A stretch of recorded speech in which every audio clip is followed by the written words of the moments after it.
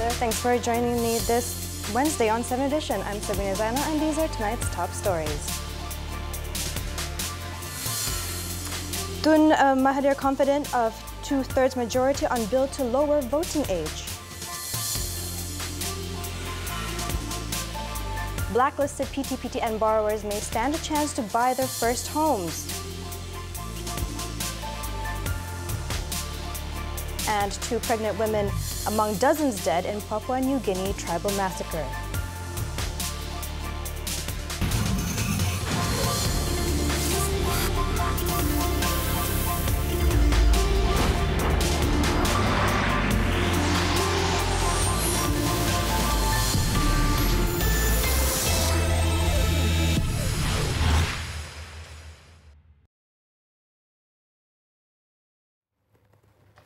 The government will include automatic registration and eligibility for 18-year-olds to become candidates in general elections.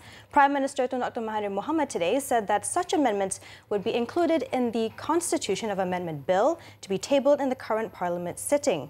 Earlier today, the government withdrew the bill to lower the age of voting to 18. Komitmen dalam pertemuan kita pagi tadi, pembangkang semua memberi pengakuan bahawa mereka akan sokong pindaan ini setelah ditambah automatic registration dan hak untuk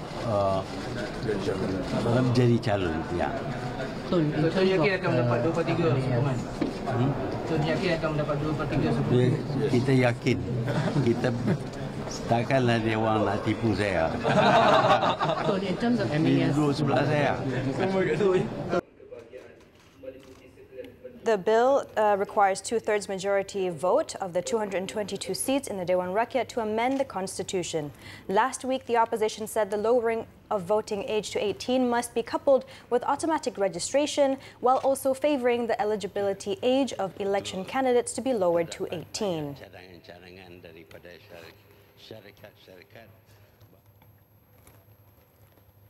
Meanwhile, the opposition bloc, in thanking the government, said it will support the bill.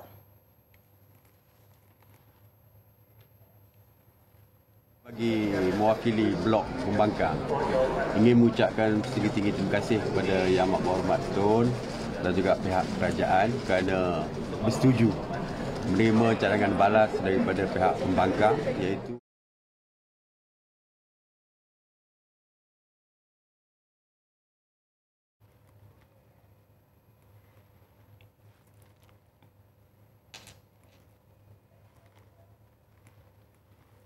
So to get more insights on this issue, on the line with us is the director of Malacca Center, Ibrahim Sufyan. Hello there, Ibrahim. Thanks for joining us this evening. Hi. Hi. So first question is, if the voting age is lowered to 18, how are we sure that these 18-year-olds will actually vote? And are they interested? How will we get them to participate? Well, I think first of all, we need to look at the culture of democracy and elections here in our country. If we judge how the future will be from the history of how things have unfolded, we do notice that voter turnout in the country is very, very high, sometimes in excess of 80%. And when we look at, how younger people, the 21-year-olds, have turned out in previous general elections, the turnouts have been fairly high as well. All in excess of 80 to 82%, nationwide on average. So I think if the voting age is lowered to 18 years old, coupled with the very vibrant electoral process and very lively political debate that we have in our country, I think there is no reason why voter participation amongst younger people is going to be any less than the rest of the population. And this is principally because we have a strong culture for political participation. We have a very strong public debate on issues of policy and polemics in social media, where I think young people can participate. And finally, I think for the participants in the political process, the political parties themselves will see young people as a new market, as a new group of people that they can persuade to support them in the campaign hustings. How will this change impact the electoral candidates, and what about campaigning style and policies with this new dynamic? We have a very strong political culture in Malaysia in the sense that as many as 25 to 30% of voters in the country are actually members of political parties. Now we know that in the past, most members of political parties are older people in the sense that they are in excess of 30 years old, or at least in the late 20s, entered political parties for whatever reason. So I think with younger people, the level of political loyalty is going to be a lot lower than the older generation. So you're going to have campaign styles that will have to focus on issues that these voters care about, and that will be practical matters such as jobs, financial support for education, for starting new businesses, for getting new families to get by in tough economic times, things like that. But notwithstanding that, we also notice that in politics in Malaysia, issues that relate to identity, race and religion, as well as regionalism, is also going to play very strongly. And in terms of the medium for which these issues are going to be debated and persuasion is going to be carried out, I think increasingly is going to be social media and new forms of interpersonal communication. It will be less dependent on the mass political rallies or ceramah that we are used to seeing in the past. Okay, just really briefly for me, what are the possible issues or problems that we may face in implementing the automatic voting? Just really briefly. Yeah, there are two issues here. Number one is that this is something really new.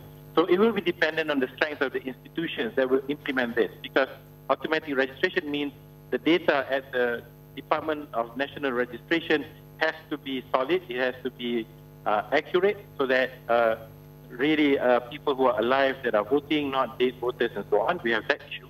The other issue is more fundamental and systemic. We have a very serious disparity in the sizes of constituency. Largest and smallest constituency, the gap is very big.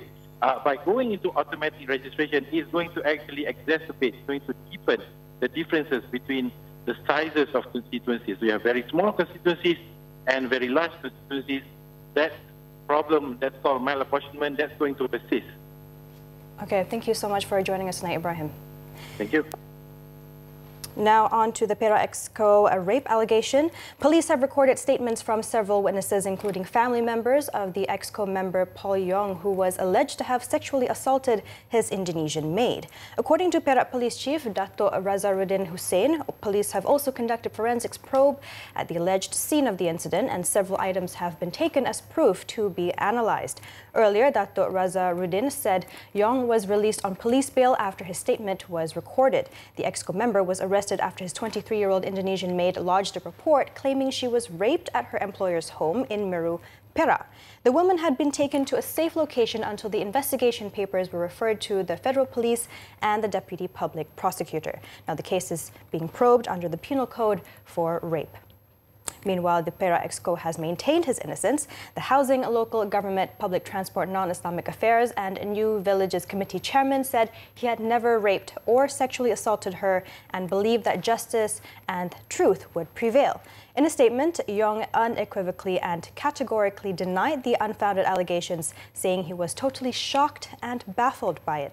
Now, the Exco member also said he had given full cooperation to the police and brought witnesses to assist in the investigations to show that the allegation is false. And coming up, more news after the break.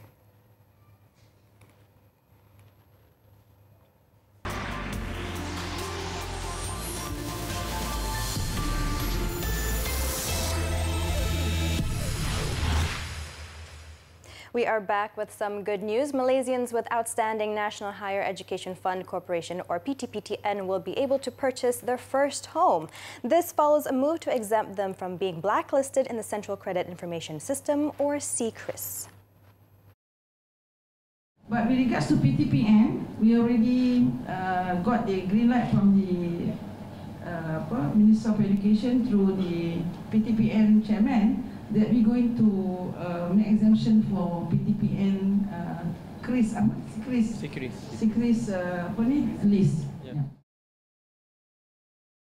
Zoraida added that the CCRIS arrangement is only for buying houses and not anything else, including cars. The new rule will be included in the youth housing scheme, which is expected to be launched this October. She also said the perceived abandoned Prima Homes project in Rantau Negeri Sembilan will be completed by its deadline of May 2020. Works on the project, which has stalled after contractors claimed they were not getting paid, could start soon as payments to contractors were being made.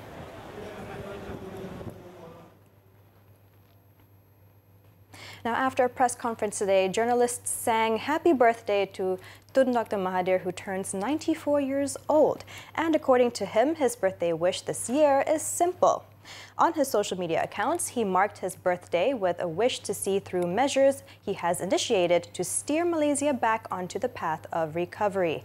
Birthday wishes poured in for Tun Dr. Mahathir, and he thanked everyone who conveyed them. At 94, the Prime Minister is enjoying another peak in his political career. And as we all know, Tun Dr. Mahathir, or the comeback kid, recorded world history on May 9th last year, being the oldest Malaysian Prime Minister at 92 and the first Malaysian Prime Minister to be elected twice in his lifetime.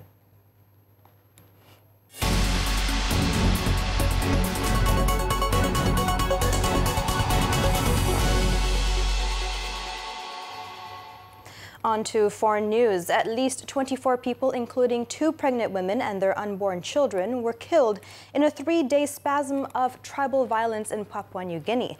Officials said the deaths occurred in the Hilla province when rival tribes apparently clashed over control of local gold deposits in the mineral-rich soil. The latest violent acts have prompted its Prime Minister, James Marape, to promise swift justice on Wednesday. To find out more on the brutal tragedy, let's cross over to our trainee reporter, Nur Fatima Zahra Ahmad, for more on the story. Thank you, Sabrina.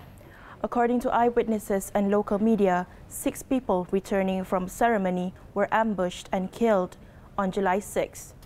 The next day, gunmen entered Karida village in central Hilla province and killed 18 people as well as 2 unborn children, shooting and hacking them to death. Police are still investigating on who are involved in these violent incidents.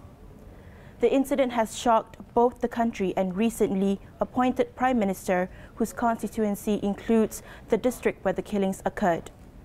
Hilla Provincial Administrator William Bando informed that the death toll could rise on Wednesday. A local health worker said it was hard to recognize some of the body parts and posted images of the remains bundled together with mosquito nets used as temporary body bags. Tribal clashes are a frequent occurrence in Papua New Guinea's highlands, where old rivalries prompted by rape, theft, or disputes over tribal boundaries and resources. But this is the most serious incident in years. That's all I have for now. Now, back to you, Sabrina, in the studio. Thank you so much, Fatima, for those updates. Now moving on, the sister to the Crown Prince of Saudi Arabia, Mohammed bin Salman, faces a verdict Tuesday in a French trial pertaining to allegedly beating a workman who was refurbishing her ultra-luxury apartment in Paris. Hassa binti Salman stands accused of ordering her bodyguard to beat up the workman after he was seen taking a photo inside her home in September 2016. The princess, who denies the allegations and is not expected to be present, allegedly suspected the man of planning to sell the photo of her apartment. The workman said he was tied up and ordered to kiss the feet of the princess. He claimed he was then beaten up and had his tools confiscated during an ordeal that lasted several hours.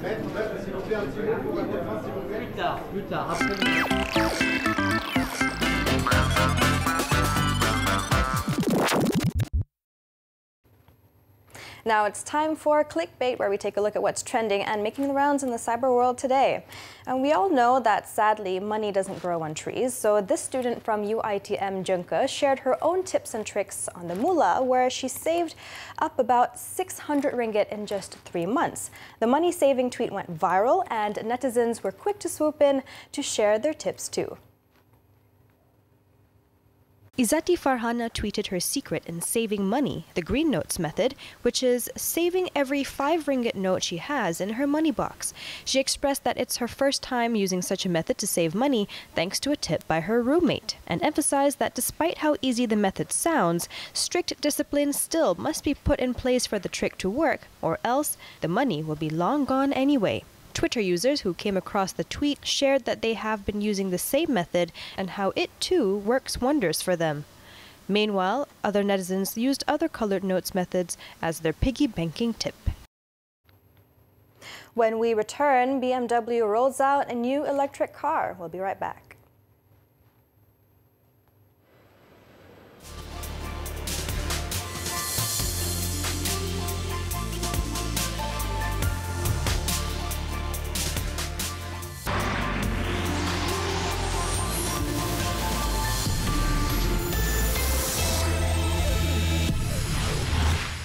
Welcome back. On to business. 60 years after the first Mini rolled off the production line in Oxford, BMW has unveiled a new electric version targeting urban buyers. According to the Munich-based car maker, the electric Mini hopes to herald a new era and help the brand meet the European Union carbon dioxide emissions limits. Well, I think electric's really important for us as a brand. It's really going to be a staple part of our future. But equally, we know that customers will still want to retain elements of combustion engines. So actually, for Mini, we'll have all three available. We've obviously got petrol and diesel product. We've also got a plug-in hybrid model, the Countryman, which is proving really successful. And of course, now with full electric, we'll have a full suite of offers. The investment in the new Mini will preserve jobs of about 5,000 workers at the Oxford plant at an uncertain time for an industry awaiting Brexit clarity. The plant produced 234,501 Mini and Mini Clubman cars in 2018, an increase of 4.8% year-on-year.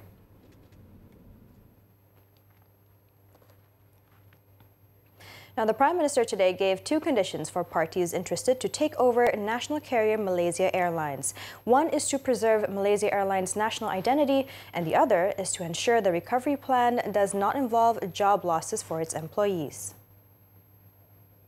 This comes after his announcement in March that the government was considering whether to shut, sell or refinance the struggling national carrier.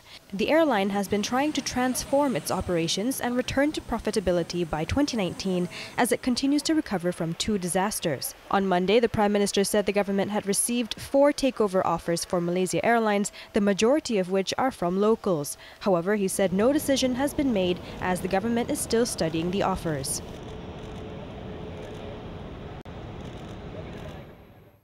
Now, FBM KLCI lost 3.9 points to close lower today at 1,678 points amid overnight mixed performance in the U.S. market. The benchmark index was bogged down by selling interest in heavyweight counter led by Petronas Chemical Berhad.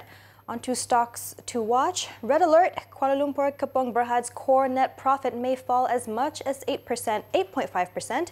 The company is expected to rake in lower sales based on an average CPO price of 2,000 ringgit per ton. Definitely a sell. Moving on. EITA Resources Berhad may see its profit margin for MRT2 and LRT3 lift infra project slashed by half.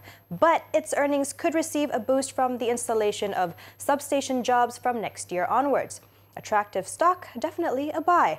And last but not least, IJM Corporation Berhad's contract for the underground package of LRT3 has been terminated. The termination is expected to reduce the company's outstanding order book by 1.1 billion ringgit. Time to sell the stock.